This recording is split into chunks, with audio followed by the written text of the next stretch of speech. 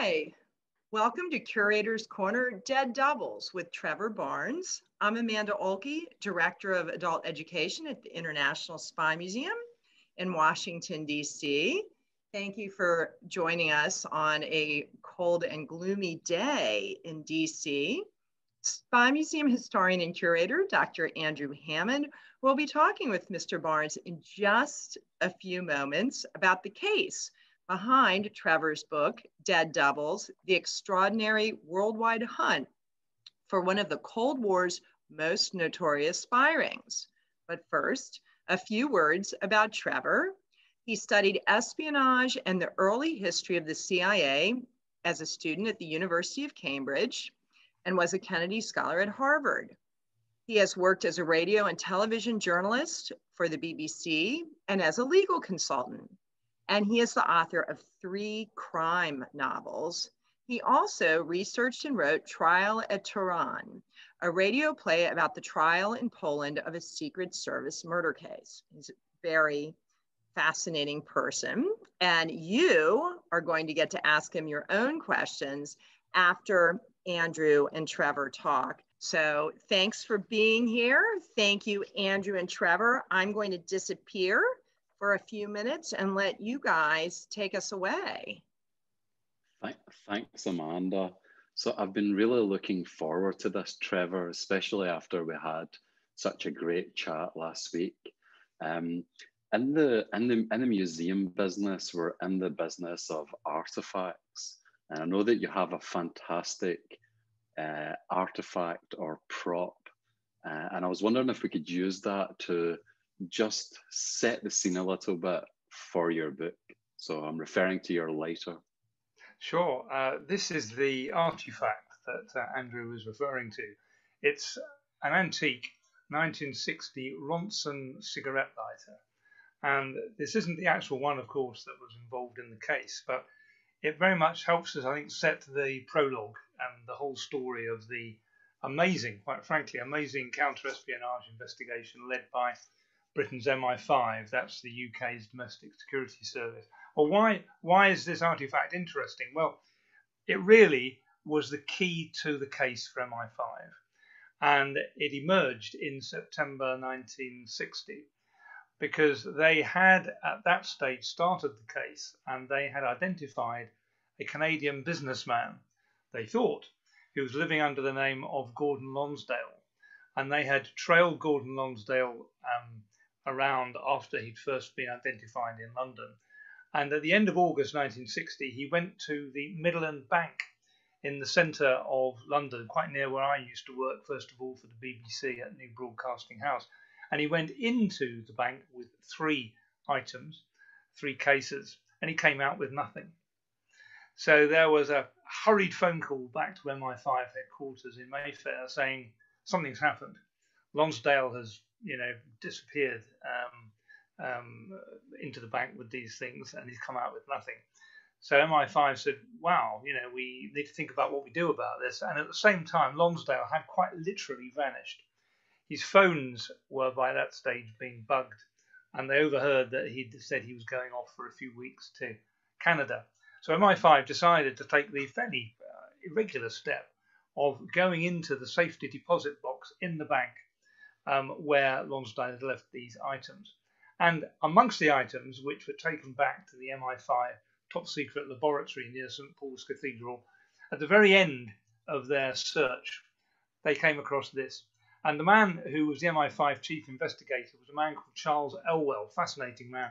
And he said, why on earth would Lonsdale put this cigarette lighter away with other quite sensitive items in the bank? So we asked for it to be put under an X-ray machine, and it was found that there was a shadow. So they decided to open it up, and the inside was hollow. This is not the original. They saw a piece of green baize, they took it out, and underneath, eureka moment, were 3 standard KGB issue one-time pads. That's to say the miniaturized encoding pads that were used by CIA agents abroad to take their messages that were written in normal script, plain text, if you like, encode them, and then send them by message back to Moscow. And so at that moment, ka-ching, MI5 knew that the man they were chasing, Gordon Lonsdale, was actually a secret, deep cover KGB illegal agent. That was the hit shot, as they say. That was the moment when the penny dropped. Yeah, they, up to that moment, as I said, had started the case. I mean, it had begun earlier in the year when it had ambled along at the beginning. But then there was an amazing breakthrough at the end of April 1960, which came from the CIA. Because one of the other interesting features of the case is the fact that its tentacles genuinely stretch all over the globe. And they are a wonderful illustration of how important the Five Eyes intelligence cooperation was between the major intelligence services of those Five Eyes powers. And it was the Americans who played a key role. And the CIA, at the end of April 1960, had for a couple of years had an agent somewhere or other working in Eastern Europe or in Russia. They weren't sure exactly where the person worked, codenamed Sniper. And at the end of April, Sniper had produced top secret intelligence to the CIA, passed to MI5, which said in the early 1950s, in 1951, in Warsaw, the Polish capital, in the British Naval Attaché's office, someone got recruited. And that person started to feed information to the Polish intelligence service.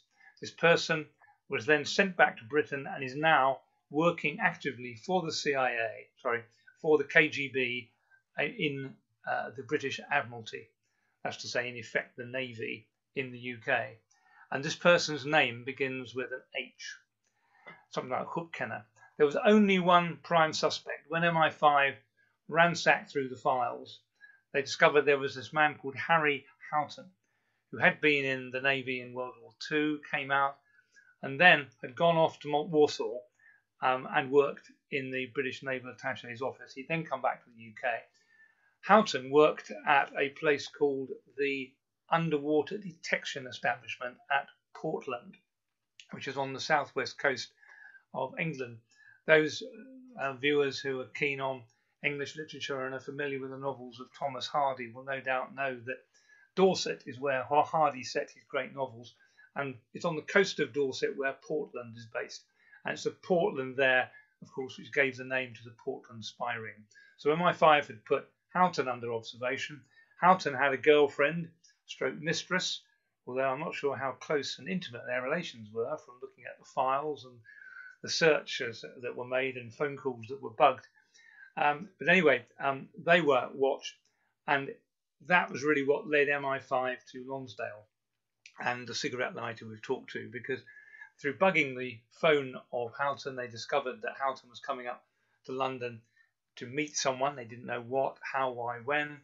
At the start of July 1960, MI5 followed Houghton with their team of people that they called the Watchers. In the John le Carré novels, they're called the Lamplighters. And Houghton, was seen to meet this mysterious Canadian businessman outside the famous Old Vic Theatre. And there was an exchange of something. They were too far away to see what it was. And that was what put Lonsdale onto the radar screen of MI5. Okay, we'll explore the cast of characters a little bit more in a few moments. But before we get there, here in the United States, Larry King sadly passed away recently. And he was famous in his interviews for having never read the book of the person that was on, so that he could put himself in the shoes of the viewers and the listeners. I have read your book, but I'm going to pretend I haven't. So tell us a little bit more about why this case matters. What was the underwater defense establishment? Why did the CIA care? Why did this have global tentacles? So just help us understand the stakes and what was involved. Well, we've got to cast our minds back to the Cold War and the fact that the intelligence war between the Soviet bloc and the West was in effect a substitute for hot war. Fortunately, during the Cold War, the only really extended hot war was in Korea at the early 50s.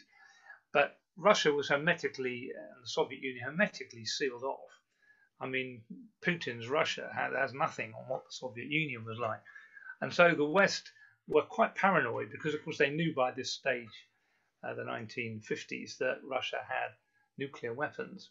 So it's crucial that they knew everything about Russia, and it was equally crucial that Russia learned everything they could about the West. Now, Russia from the mid-50s and the 1956 in particular, when Khrushchev took over at the head of the Communist Party of the Soviet Union, wanted to build up their navy.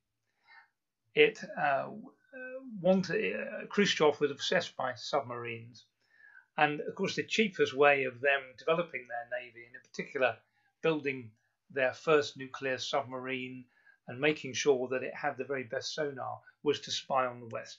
They'd learnt this lesson from Los Alamos and stealing the secrets of the first atomic bomb.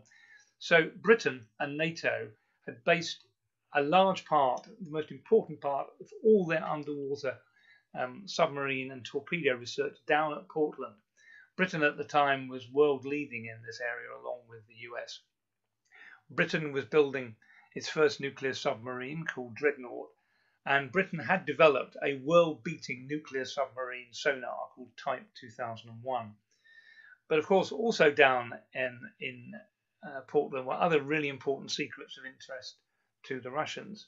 The Brits were sending their submarines out on very, very sensitive missions to try and breach the submarine defences of the Soviet Union to collect information, incredibly dangerous, highly secret missions.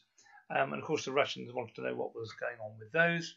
And so Portland was a really important target for the KGB in the 1950s. But also, Britain generally was. And so what the KGB decided to do was set up a network of spies. And as a number of our viewers of this event know, Russia has always really run two groups of spies, the legal ones working out of embassies and the illegal ones who were living under deep cover. Most recently, of course, exposed in the States, because they still go on with Operation Ghost Stories. And so this case matters because it's a wonderful miniature of the way in which the KGB was wanting, wherever possible, to set up networks of illegal spies in the West in order for them to steal really, really important secrets that would save immense numbers of rubles and time for the Russian defense establishment. And just really briefly, could you tell us in 1960, what was Britain's nuclear deterrent? Was it all based in submarines, or was it also an aircraft, or were there a variety of different platforms? Well, it was broadly on aeroplanes, but also the beginnings of submarines. You've got to bear in mind that America had the world's first nuclear submarine, USS Nautilus, and the US were sharing the technology of the engine with Britain, although it was far from straightforward, as Peter Hennessy's marvellous book about the development of Britain's submarine fleet after World War II shows. But that was shared with Britain. And so there's no British nuclear deterrent at that stage. So it was on aircraft.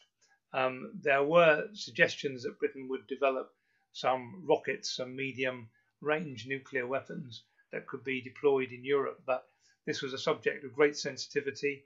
The new president of the United States, J.F. Kennedy, was engaged in talks involving his administration to see what might happen. But it was a very, very sensitive area, as indeed some documents just released by the US National Security Archive shows. So we were very, very close to having the start of the nuclear submarine deterrent. But in Britain's case, it was all on the aircraft at the time. Okay, thank you. I think the next thing that would be helpful would be just tell us the dramatis personae. Who are the main characters involved?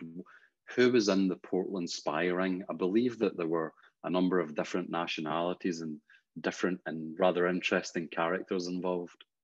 There were. I mean, one of the fun things about researching and then writing the novel, or rather writing the history, was that it did resemble a novel, trying to find out and then represent the different characters of the five spies.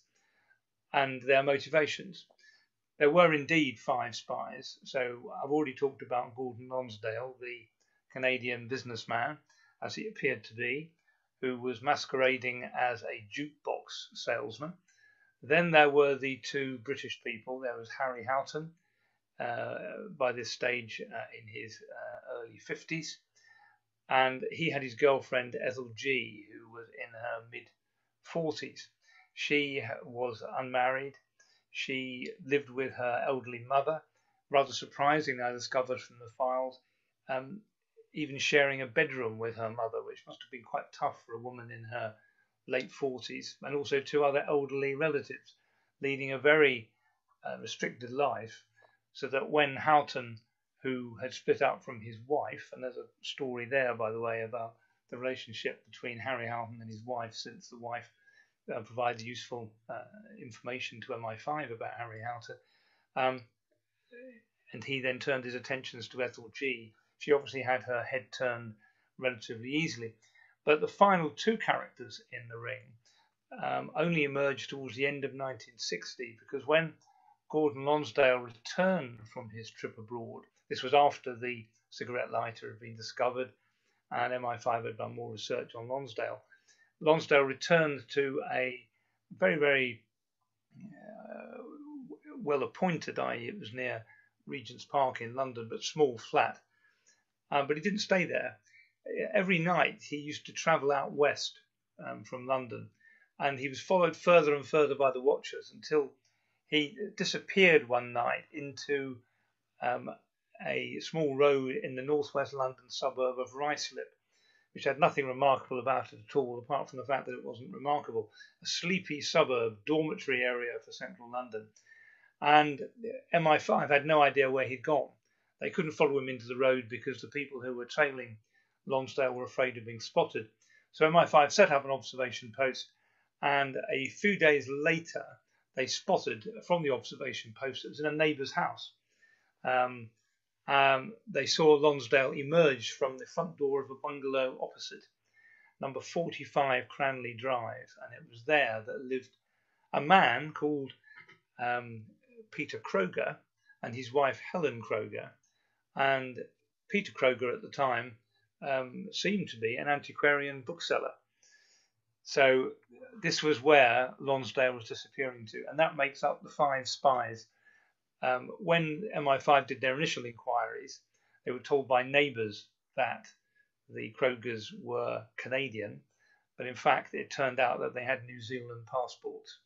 So again, you can see how we've got Canada, we've got New Zealand, we've got the US, and that's without what was going on in Europe as well, and cooperation from the European intelligence agencies. So those are the 5 spies. And is it one of those 5 spies that's on the cover of your book? Sorry, I missed that. Is it one of those 5 spies that is on the cover of your book? Yes, sorry, yes. On the cover of the book is Gordon Lonsdale, and you can see that he's in front of the Houses of Parliament.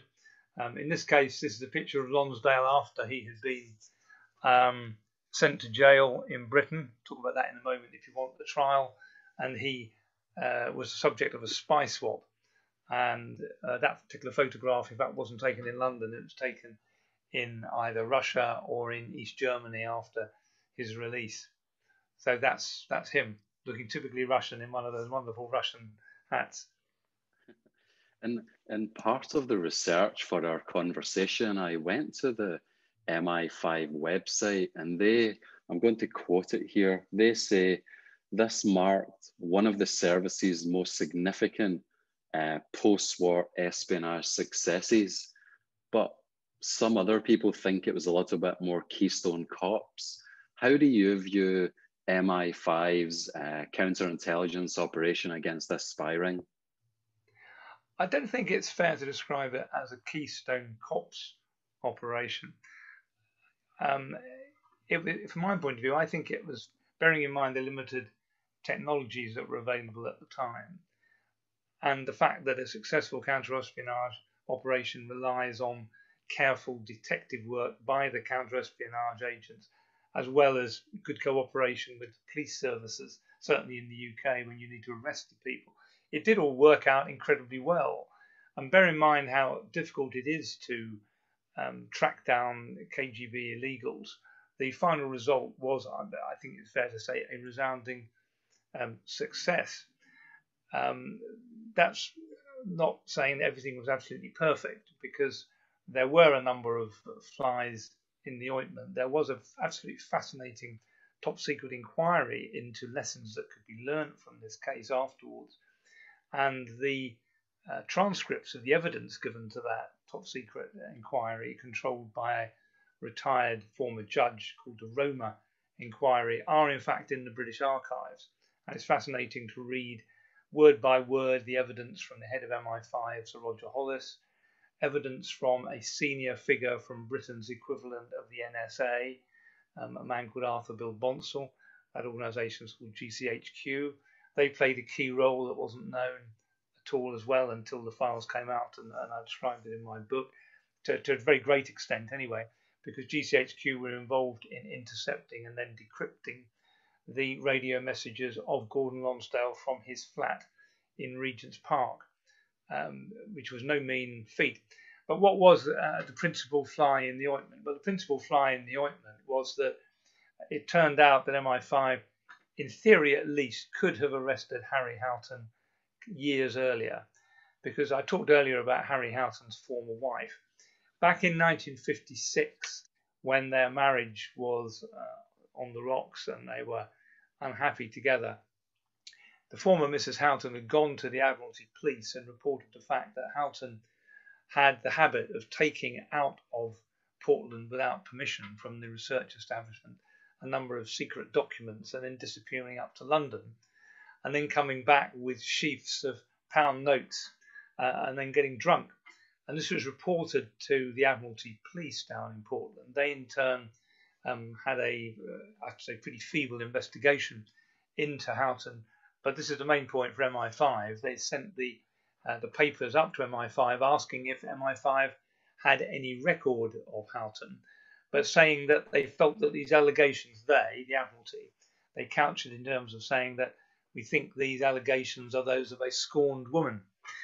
And the request for a check in the MI5 registry came into a junior officer, a most unfortunate one as it turned out. And MI5 did not have any record of Houghton. So this young officer wrote back saying, we've got no record. On the face of it, this is a really silly thing and most completely inappropriate. We tend to agree with you that these are the allegations of a scorned woman. He had no basis whatsoever to write that. And there was a considerable number of red faces in MI5 when this emerged. But as the number two at MI5, no less, said in a memo at the time, yes, we could in theory have caught him back in 1956. But of course, if we had, we wouldn't have caught the other members of the ring, in particular the Krogers, who turned out, once they'd been captured, to be far, far, far bigger fish than MI5 knew at the time they were arrested on the 7th of January 1961. So just to dig into each of those characters a little bit more, Trevor, for Harry Houghton, what was his motivation? So for espionage in the museum, we talk about the mice, money, ideology, coercion, or ego. Which one of them was Harry Houghton involved in, or was it something else? I think it was the M and it was the E, Andrew. It was definitely money, and he was motivated, I think, by a desire to get some money from the Soviet Secret Service. But he also had this massive chip on his shoulder. It turned out from documents released by the KGB in the 1990s, during the very short period when a number of documents from the KGB archives were released and were available to the West.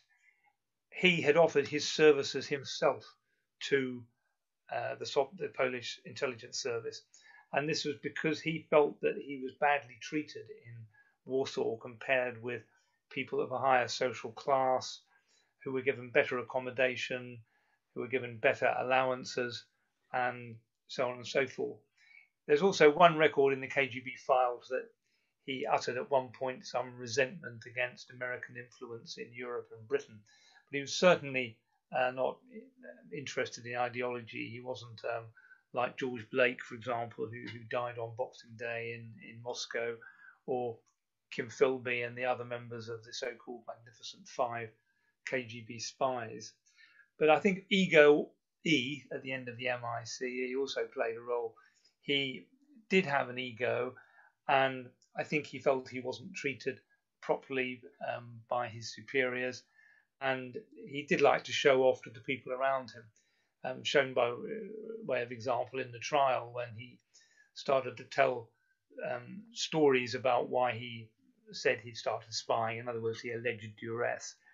And you felt he was almost standing at the saloon bar in his local public house, regaling people with stories of his time in the Navy and trying to impress them.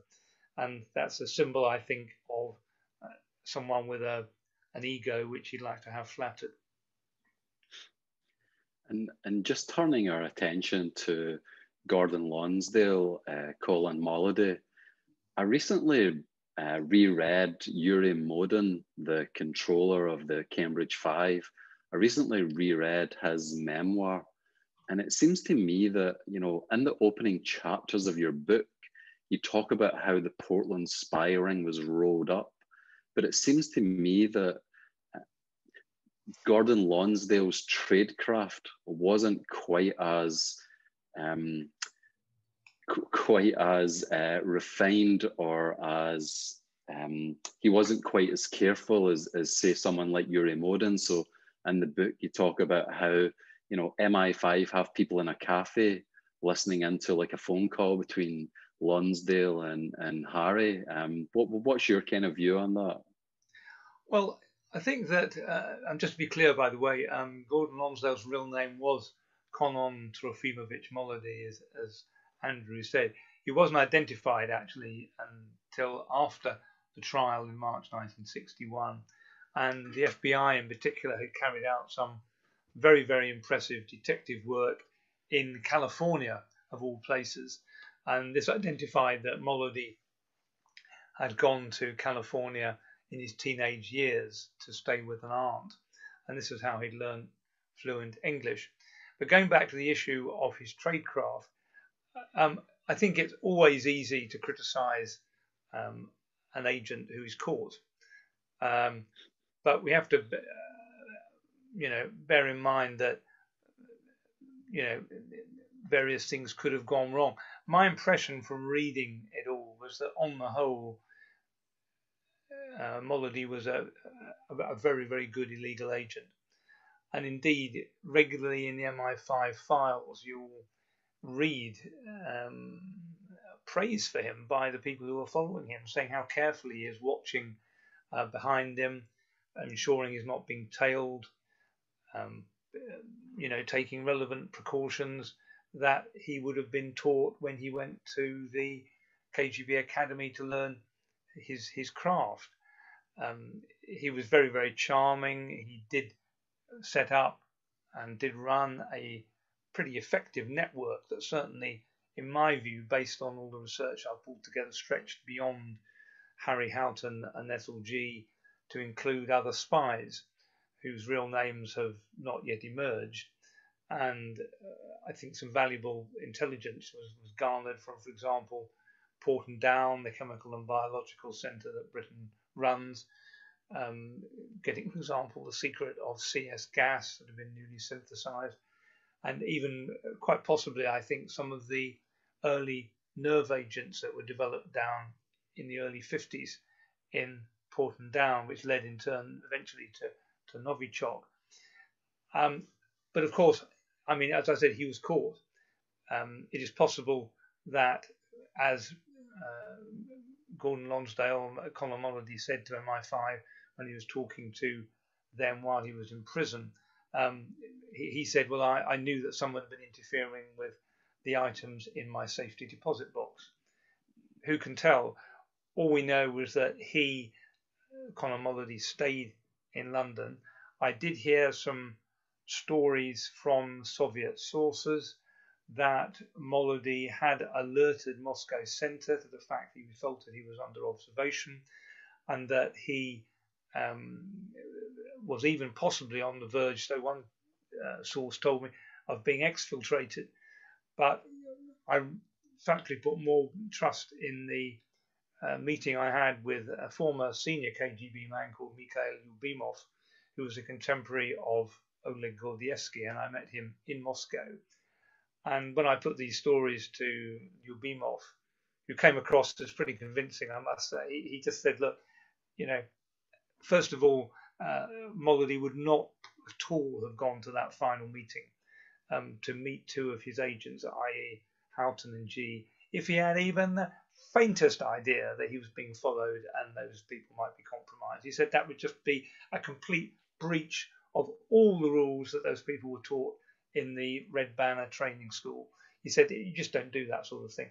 I think far more likely was that he may have had some suspicions that he was being watched, and that he was taking more and more care of what was going on.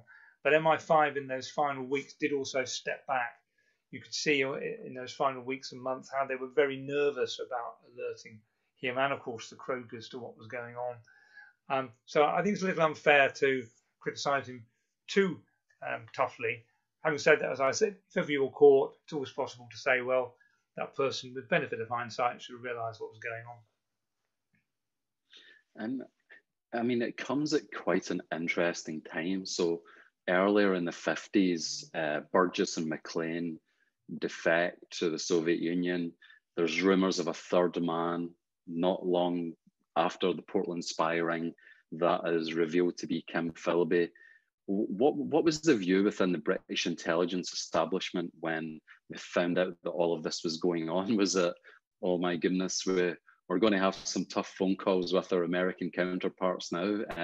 Tell us a little bit more about that Anglo-American relationship at that period of time, or was it made more palatable by the fact that a couple of Americans were involved in the spy ring? Well, I think it's all of those factors, really. I mean, the links between the CIA, FBI, and the British services were always very good, but clearly, I think this is fair to say, as the CIA and FBI became more and more powerful with more and more resources, the British services made it a point of reaching out and offering as much help as they could to, frankly, the better resourced and more powerful intelligence agencies. But there was, in fact, great praise from America for Britain and the intelligence services after the revelation of the Portland spy ring, and within a matter of weeks, the highly embarrassing revelation about George Blake. You've got to bear in mind he confessed only a few weeks after the end of the successful trial of the Portland spy ring. And you see, the Americans were not least grateful for the British intelligence services for rolling up the Portland spy ring, because I said that the identities of the Krogers were not known when they were arrested. And indeed, that was the case. The Krogers refused to give their fingerprints over to MI5. So an order from the court had to be sought to get those fingerprints, which were duly taken a couple of days after the arrest. Those prints were taken back to Scotland Yard, and there was this another, indeed, eureka moment back in the fingerprints department when it was found that there was a perfect match between those of Peter and Helen Kroger and the prints of two long-term KGB spies, Morris and Lona Cohen, which the FBI had circulated all around the world at the beginning of 1958, because they've been searching for them since 1953. So here were two spies caught in the net totally unexpectedly, which the Americans would not have known about and seen, and they hoped had access to if the British had not run this case so effectively. But having said that, there were, because there were a series of spy scandals in the early 1950s, after the, how should we say, generous approach that the Americans had to the arrest of the Portland spy ring and the confession of George Blake. There was this wonderful quote from even J. Edgar Hoover, who was not always as fond of helping the British as some of his other intelligence colleagues, saying something like, even Jesus had Judas, had one traitor in his circle of disciples, and you have to kind of forgive that. So that was a generous approach at the time. But within a couple of years, the rumours started to develop and flow around of high-level penetration of British intelligence that were fostered by a small group of renegade officers, in particular in MI5. Chief among them was a man called Peter Wright, whose book Spycatcher was finally published. And that book, by the way, contains an account of the Portland spy ring, because Wright had a relatively minor role in it, confirmed in the files. But if you read Spycatcher, he very much presents himself as a key luminary in this successful counter-espionage investigation. And also another confederate of Peter Wright was a man called Arthur Martin, who was convinced that there was high-level penetration of MI5.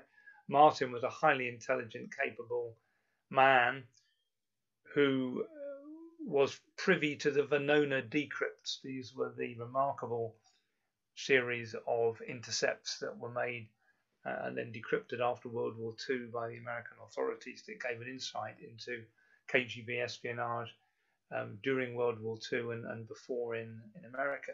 So Martin was more aware than most of Soviet penetration. And anyway, this group of officers first of all accused number 2 at MI5, Graham Mitchell, and then other people. And a kind of paranoia developed within MI5, and this then spread across to America. Undoubtedly, that did erode and undermine relationships. And also, you had James Jesus Angleton within the CIA, who was also, well known as seeing Reds under every possible bed, and was also slightly paranoid. And he then sided to some extent with these group of officers in the UK. So, if you like, Portland spy ring, George Blake, successors from a certain point of view, particularly the Portland spy ring, which was a really successful counter-espionage operation, but also revealing downsides and vulnerabilities in British institutions and intelligence services.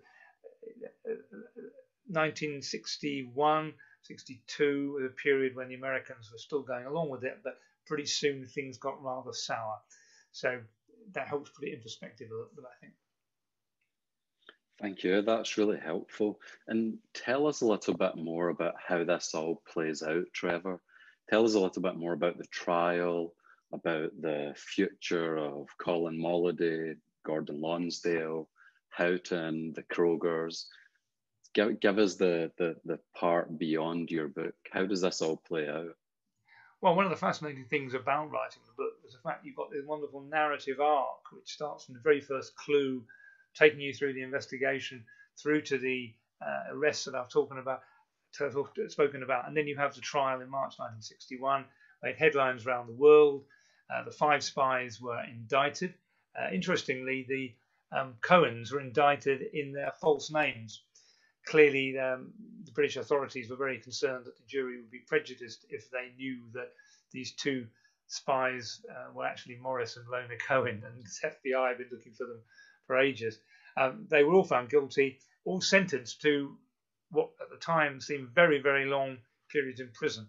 Lord and Lonsdale got 25 years, the Krogers each got 20, and Houghton and G got 15. So all sent to jail. Interesting, fascinating interlude followed, whereby MI5 started negotiations with Lonsdale, identified within months as Konon Molody, to see if they could turn him or get him to, in exchange for a reduction in his sentence, to pass over secrets. But in the end, the British could not offer a sufficiently big reduction in his sentence fast enough for Konon Molody to bite. And so those negotiations petered out. And the next important stage was the spy swap.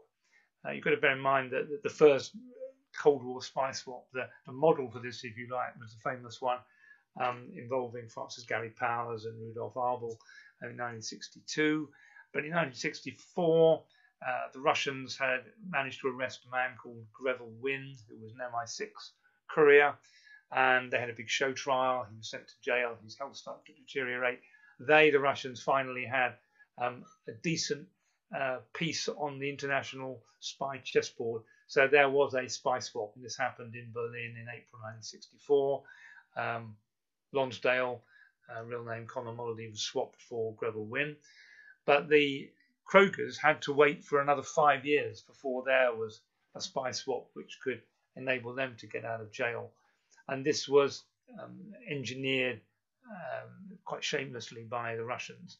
Clearly, I think they were running out of patience. They wanted to spring the Cohens, who were very valuable agents of theirs. And of course, there's always a strong message the KGB wanted to send out, which is that we will do everything we can to get you out of jail. Of course, in George Blake's case, he got out because of a completely bizarre set of circumstances and appalling security lapses at Wormwood Scrubbs prison. So he himself broke out with the help of some other inmates, but that was the complete exception. And so the Russians basically set up an innocent, or pretty innocent British man called Gerald Brooke, and there was a spy swap organised in 1969, and the Cohens went back. But once they all went back, the process of turning them into spy icons started, and certainly under Vladimir Putin, this process of lionizing and praising spies as somehow or other heroes of modern Russia has found great heroes in the Cohens and indeed Molody. Only a year or so ago, I went to Moscow and didn't see it myself, but there was an exhibition of golden spies of the Soviet Union, which was opened by no less a person than the head of the modern foreign bit of the KGB, called the SVR, called Sergei Narishkin. He wrote that's a photograph, and the introduction he wrote to this spy exhibition. And when people went to it, they found pictures, no less, in pride of place, of Morris and Lona Cohen. So they, and also Konon Molody, who's been described as a legend by Vladimir Putin, are praised. They're put on a pedestal by the modern Russian authorities. And I believe in one of your trips to Russia, you got a goodie bag. You got some swag. Yes. I thought I would try and see if I can get anything useful in terms of archives from the modern Russian intelligence service. So I approached the SVR. I did indeed get given by the head of the SVR this goodie bag. That building is the press office of the SVR, which is next to the Culture Park metro station. And I was given that by a very charming, I have to say, head of the press bureau. And the pride of place was this bottle of vodka, SVR vodka, with the logo of the SVR on one side, and on the back you've got a picture of their headquarters on the outskirts of Moscow. You can probably just see it there at Yasenevo. So needless to say, I got some cooperation, but it was very, very limited indeed, really confined to some fascinating conversations and some photographs, including a photograph of the top forger, Pavel Gramushkin, who forged the Cohen's documents when they fled from the US in 1950. So fascinating visit, and very instructive in some ways about the way in which, as I said, the SVR and the FSB and the modern intelligence apparatus in Russia are being used as a way of telling telling the modern historical story of Russia as Vladimir Putin and the Kremlin would like it to be seen. And I think another thing that I found quite interesting was you mentioned that, you know, the Russian espionage services in like modern Russia play a really interesting role and play a really sort of central part of that unfolding historical panorama. And I think I was just wondering if you could just flesh that out a little bit more for us. I know that you shared with me that you've thought quite a bit about this, even in terms of a document that you showed me that was given to you from the Second World War. Indeed, this was given to me, and I found it a real surprise. In the goodie bag, because I was expecting, but because MI6 doesn't have a press bureau and certainly doesn't give out bottles of Scottish whiskey to inquiring journalists, as far as I'm aware. But in the bag was a top secret document from World War II. I'll show you. It's called Operation Unthinkable, and this turned out to be a genuine document. When I first got it, I thought it might have been an active measure put out by the Soviet Union. And what it is was a document as part of a series that were commissioned by Winston Churchill just as the war in Europe dates from May 1945. And I say it was called Operation Unthinkable. And what it was that the Prime Minister Churchill wanted, in a rather typical Churchillian way, to get his team to think the unthinkable about options with the end of World War II, because Churchill already and typically was thinking towards the horizon. And one of the papers, the one that was copied and given to me by the head of the SVR Press Bureau, said one option would be for the British Armed Forces to link up with the Americans in Europe and the remnants of the German army and invade Russia, because obviously they felt that there was to be a threat.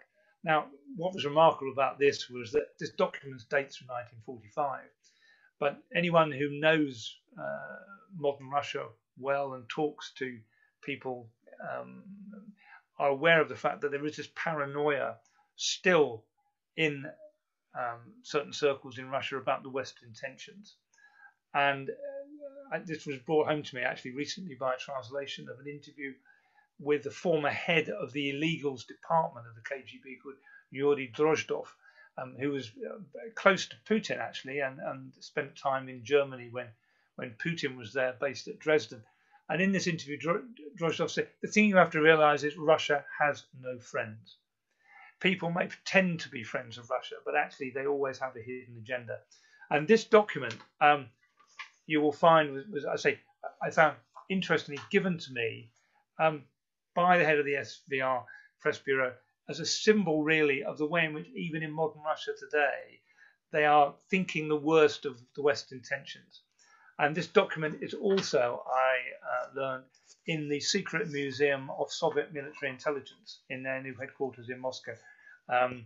They have a secret museum in the same way the SVR does of, great spying exploits. And I saw in a Russian documentary that this same document is there. So that's obviously used as a part of indoctrinating new intelligence officers who come into the GRU into the perfidy of the West. Always be alert, always think the worst of the West intentions. Well, I've really enjoyed our discussion, but I want to hand it over to listeners and viewers for questions. And I would encourage you to buy the book. It's really a great read and it's available from our bookstore. So over to Amanda. All right. Well, we have lots of questions, including some of our own. Like, I did have a copy of the book, but I actually gave it away as a prize for our spy trivia the night before I got to read it. And so I can't look up the spelling of the spy Houghton. And I want to know if it's a relative of our former historian, Vince Houghton. Andrew, did you have any thoughts about that? Is it a different spelling? I think it's the same spelling, but I'm not sure if they're related.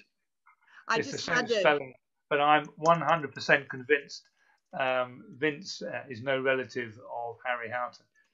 Okay, just had to ask. I want to applaud you for all the glorious props, which you surprised us with. You told me about them, and it was really, really fun to see them. So thank you so much. And we have a question about the Cohens that came in last week. Someone who was really excited, understanding that they were, canonized and, put on a pedestal. But what happened to them in their day-to-day life? Were they trusted? Was there a sense that they had been about to flip to MI5? Or how did their real day-to-day life as non-spy icons go? Well, life for them was really pretty difficult because Lona Cohen had a go at learning Russian, but never really mastered the language. Her husband, Morris Cohen, never really got very far at all. So they led pretty isolated lives. And the KGB were very keen. This emerges in a marvelous book called the Matrokin Archive, which pulls together material brought out of the KGB archives by their former archivist, Vasily Matrokin. And the KGB were monitoring them all the time and very keen that they didn't meet other Western spies who had been repatriated to Moscow. And so their main time was spent in their flat, but they were used very actively after a couple of years. Undoubtedly, the KGB did check them out to ensure that, from what they could gather, the Cohens had not at any point compromised themselves, which indeed they had not. If you read through the MI5 files when they were in jail, MI5 did have some potentially quite compromising conversations with Konon Molody, but Morris Cohen in particular was a die-hard, ideologically committed communist. He was having no truck at all with talking to the Western intelligence services. So once they've been checked out, they actually helped the KGB a lot with training, perfecting people's knowledge of English before they were sent out as illegals to live under deep cover. And in fact, Jack Barsky in his recent book gives a fascinating account where he's met and spent some time with Morris Cohen. But by the end, of course, as their health deteriorated, they became more and more isolated.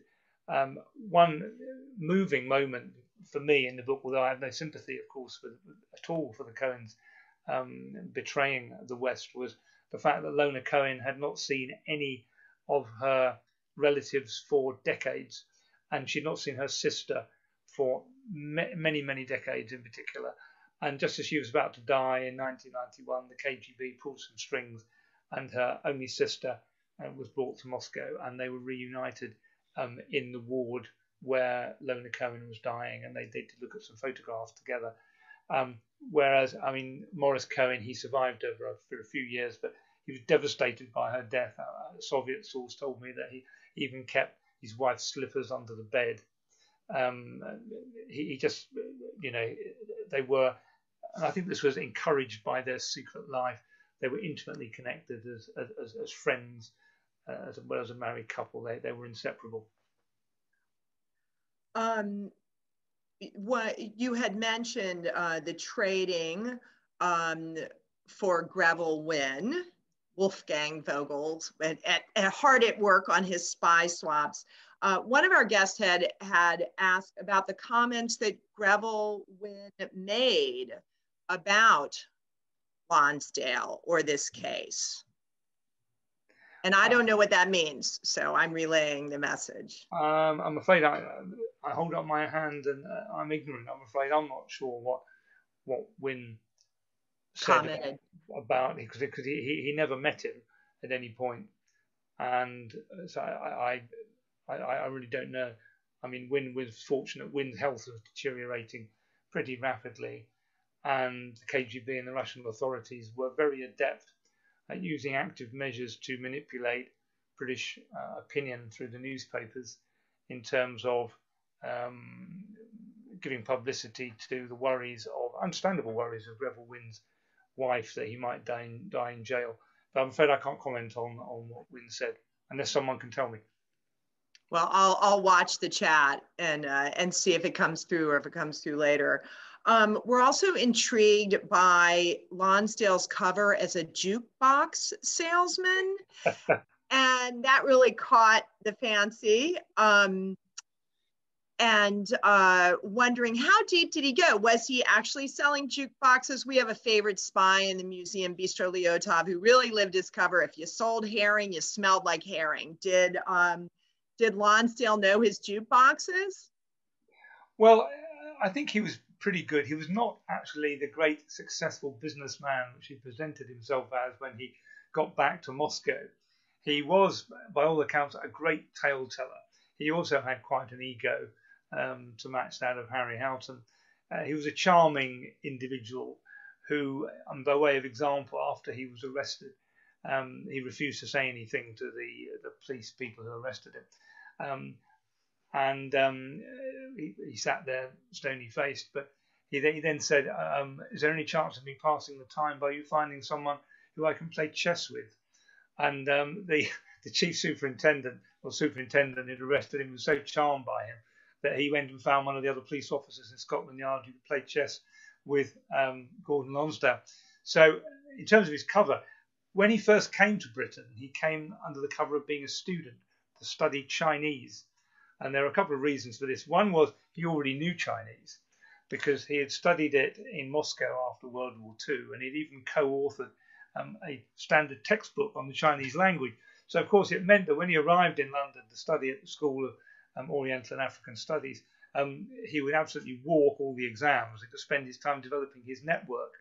But also he knew that this course would be the one where a number of Western intelligence agencies would send people who were trainees, who might be, for example, learning Chinese in order to target what was going on in China. And indeed, this was the case.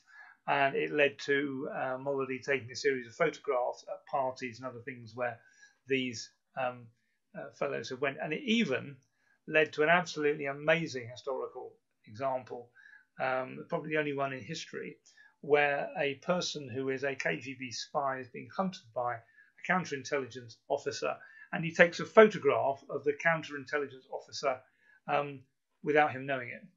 And this happened in this case because when he was a student studying Chinese, Lonsdale was invited to a party by a Canadian who was on the same Chinese course.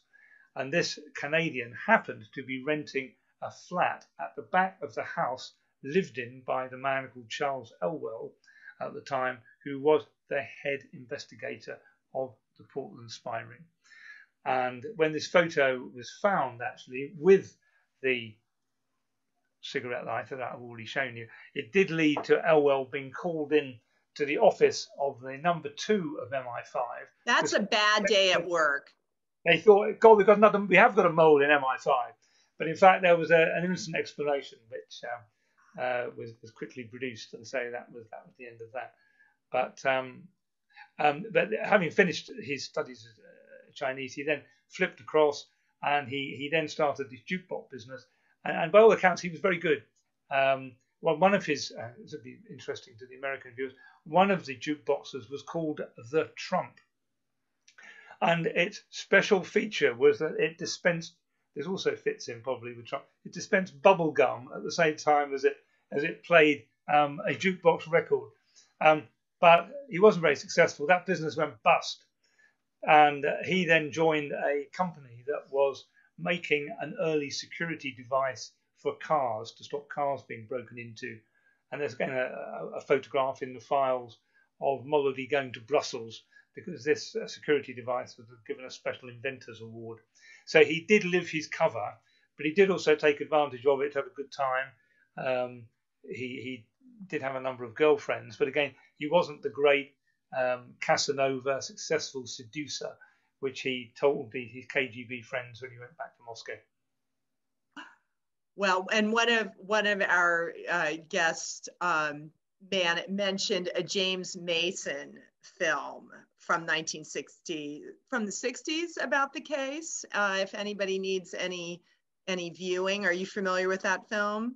I'm not familiar with that one. I'm familiar with a couple of pieces of audio-visual material, he says, as a former regulator for the British TV and media regulator. One is a wonderful period piece called Ring of Spies that was made in 1963 and put into cinematic release, which tells the story of the Portland spy ring quite well. One historical curiosity is the man who plays Harry Houghton is slightly miscast. He's a great actor called Bernard Lee. So here in the Ring of Spies, he's playing a baddie, a KGB spy.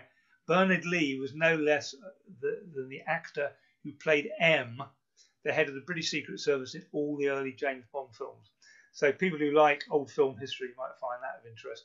And also the other thing I found in the American archives in DC was this marvelous film, also in 1963, made by the US Defense Department, which is very historically accurate with some fantastic reconstructions of the arrest, for example, certain incidents in the investigation. And it's also of interest to the spy historian because it was filmed in a number of locations, pretty much in the locations where the investigation took place, but shows you what they were like at the time. So really, really unique footage. Well, we could go on, and I'm sorry that we cannot, but we can certainly recommend that people don't give your book away to people who win trivia and instead buy your book and read it. And I just can't thank you enough, Trevor, for being with us, and Andrew for asking such great and juicy questions.